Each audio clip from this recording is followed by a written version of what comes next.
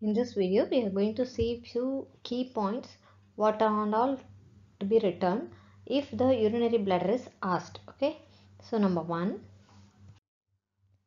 see this is a normal position of the bladder. So if a student should know, if he knows, then only he can write the essay. So this is the pelvic cavity, and then inside this you will be having the bladder.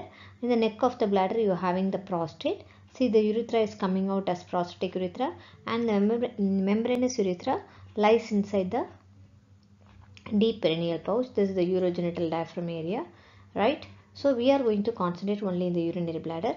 So when the urinary bladder is asked, you should write the first point as location. The location lies inside the pelvic cavity, and then see here it lies behind the pubic symphysis. And then if you see here, look at this. This is the pelvic cavity, and this is the urinary bladder. The parts of the urinary bladder you are supposed to write the surfaces. This is the apex of the urinary bladder. Apex of the urinary bladder, the student should know, that is the embryology of the apex of the urinary bladder is allantois and urachus, through which the embryo or fetus urinates. So this is the area where the urine comes out. That is called as urachus. The urachus, after birth, it gets obliterated. Towards the end of the intrauterine life, it gets obliterated. So the obliterated part of the urachus is called as median umbilical fold ligament. The fold above the peritoneal fold above the ligament is called median umbilical fold. So as a student, the apex is related to one hyphen. You should write about urachus. Another hyphen, you should write median umbilical ligament, right? And then second, base. Base is this place where that is behind, okay, or posterior surface. So posterior surface in males, if you see, that is in females. In this picture we'll see, in females it is related to the body of the uterus and the cervix. Look down. So this is about the posterior surface or base in females, and in females the superior surface is related to the this part fundus of the uterus will be lying on the superior surface, right? So you should know the apex, you should know the base or posterior surface, and the superior surface is in female, it is related to the fundus of the uterus, and inferolateral surface means both the sides. The significant point of inferolateral surface is it is not covered by peritoneum, and this inferolateral surface means this pelvic diaphragm area down. Okay, with the cavity is covered by, outlet is covered by pelvic diaphragm. The most important muscle of pelvic diaphragm is your levator ani. So you should write inferolateral surface means both the sides, the muscle is levator ani, and then it is not covered by peritoneum. The clinical importance why it is not covered by peritoneum is, if you want to take a sterile urine, if the bladder is full, that inferolateral surface will be coming up over the pubic symphysis. So you can put a needle here and then you can take it out. This is called a suprapubic cystostomy. You are not piercing the peritoneum, right? So this is called suprapubic cystostomy. Next is, see in males, behind this is the posterior aspect of the urinary bladder. Here you can see the vas deferens and the seminal vesicle. Behind that only you could see the rectum. Okay, behind that only you could see the rectum. So don't forget to write about this. And then the important MCQs regarding this is vas deferens blood supply is artery to vas. Artery to vas is a branch from the superior vesical artery, and the venous drainage is interiliac vein. It goes to the interiliac vein. And this is seminal vesicle joins with this two. This is seminal vesicle and this is vas. They both join together and forms the ejaculatory duct. And this is about the posterior relation. So you know, in males the superior relation is just coils of intestine. As usual, the inferolateral surface is same for both male and females. That's all. So you have read about apex, you have read about base or posterior surface, superior surface in males and superior surface in females, and inferolateral surface. So this is over. Okay, surface. Then if you see this picture, it is clearly seen.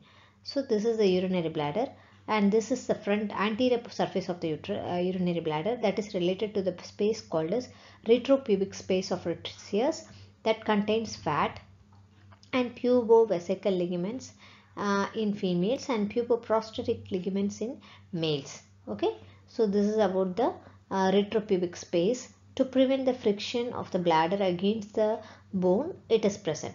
And then next one comes here, between the urinary bladder and the uterus in females, it is called this utrovesical pouch. There's a peritoneal pouch present here, that is called as utrovesical pouch. This you should write. for the female. Okay, in the males straight away you have the rectovesical pouch, only the rectum and the bladder will be there, so it is called as rectovesical pouch. This is female, okay, right? So in the males you will be having only these two. So these are all about the pouches. And look at this, the interior of the bladder contains 2 marks. So interior of the bladder, when you write, you should write, see, superolateral surface, both the sides you have the nice ureteric orifices. Ureter opens here, so both the sides you will be having that. Inferiorly you are having the urethra. This is called as trigone of the bladder. This between these two ureteric openings, that bar is called interureteric bar of Mercier. There is a longitudinal muscle which gets thickened and forms this. And the most important one here, the mucosa is not thrown into folds because there is no submucosa, so the mucosa is adherent to the muscle layer. Another one important point, the trigone of the bladder alone, MCQ, it is developed from the absorption of mesonephric duct, right? The rest of the bladder is developed from the endodermal cloaca. So it will be asked in the viva also. The bladder is developed from endodermal cloaca, okay, except the trigone of the bladder, which is derived from the absorption of mesonephric duct. And the same thing, the trigone of the bladder is supplied by the inferior vesical artery. So these two are the important MCQs. And the next, see, these are the key points we are supposed to write. Site, it lies inside the pelvic cavity behind the pubic symphysis. Relations, I have told you, apex, base or posterior and infralateral superior surfaces. And the ligaments, you are supposed to write the important ligaments called median umbilical ligament, it is the remnant of urachus, and a few other ligaments we'll see. And then blood supply, now supply, clinical anatomy. Apex, I said this is the MCQ. Urachus, it is median, don't miss a medial. And the base in males and base in females, uterus and infralateral surface not covered by peritoneum should be underlined. And the neck, I have showed you the prostate is present in the neck. And the blood supply is superior vesicle, inferior vesical artery, and you have the vesicle venous plexus, which is the venous drainage for this. And then trigone of the bladder is developed from mesoderm. And then there is something called as uvula vesicae, that is nothing but the protruded part near the urethral orifice that is produced by the median lobe of the prostate. That is MCQ. And then the ligaments, you have to write from the pubis to the bladder, that is pubovesical, pubis to the prostate, that is puboprostatic. And I already told you what is median umbilical ligament. These three are the true ligaments, and the false ligaments are folds. The peritoneal folds are called as always false ligaments. And the median umbilical fold just above the urachus, it is median umbilical fold. Medial umbilical fold is above the obliterated part of the umbilical artery. So both the sides you will be having the medial umbilical folds. And lateral umbilical folds are the folds which is on the inferior epigastric artery. So these three are the false ligaments. If you don't write the false ligaments also, we don't mind. True ligaments are very important. And the blood supply, it is very important. Superior vesicle, inferior vesicle, because bladder is otherwise called as vesicae. So you have to write superior vesicle and inferior vesicle. And the extra two arteries are inferior gluteal and obturator artery. In MCQ, they may ask this question. Okay, instead of the inferior gluteal, they may give superior gluteal. So you have to be very careful. And then venous drainage is already I told you, vesicle venous plexus. And the nerve supply is very important because the sympathetic is from L1, L2 and it is forming the hypogastric plexus. From there only the supply comes over the bladder. And the parasympathetic is S2, S3, S4. Here in the clinical anatomy, you have to talk about suprapubic cystostomy and cystitis carcinoma as well as the neurogenic bladder. So 4 points are must. Okay, number 1 is cystitis. It means inflammation or infection. Because of the infection, there is inflammation of the bladder, that is called cystitis. Number 2, transitional cell carcinoma. It occurs in alkaline, the dye, the people, those who are working in the chemical factories. So they are prone for transitional cell carcinoma, bladder carcinoma.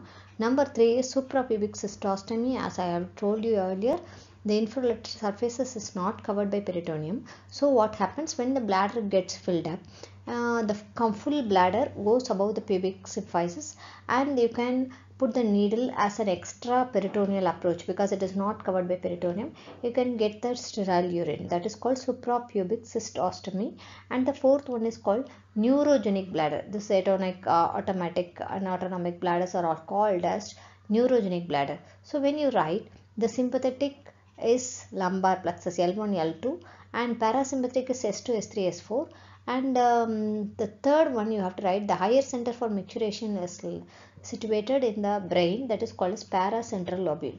So the signal from the bladder, when the bladder gets filled up, the receptors will be stimulated and it will be sent the signal to the spinal cord. From the spinal cord it will be sent to the brain. So this is how the pathway goes. So if there is any spinal cord injury, this pathway will be cut off. So the bladder gets filled up and automatically the signal goes to the spinal cord. From the spinal cord it will not be going to the brain. Straight away again it comes back to the bladder and the bladder gets emptied. So it is called as automatic bladder, autonomous. It works on its own. That's why it is called autonomous bladder, right? Once the spinal edema is gone and the signal is getting the track again, and then the bladder gets its normal working limit. So that is called as autonomous bladder. You need not explain all this stuff. You just write cystitis, carcinoma and suprapubic cystostomy, and the fourth one is called neurogenic bladder. That's all. So the mark distribution is site, and number 2 relations. Number 3 in relations you are supposed to write the pouches and the ligaments, and then fourth is the blood supply, venous drainage, and the lymphatics, obviously it is going to the internal ear, and then fifth one is the nerve supply is must, and the clinical anatomy. That's all about the bladder. Thank you.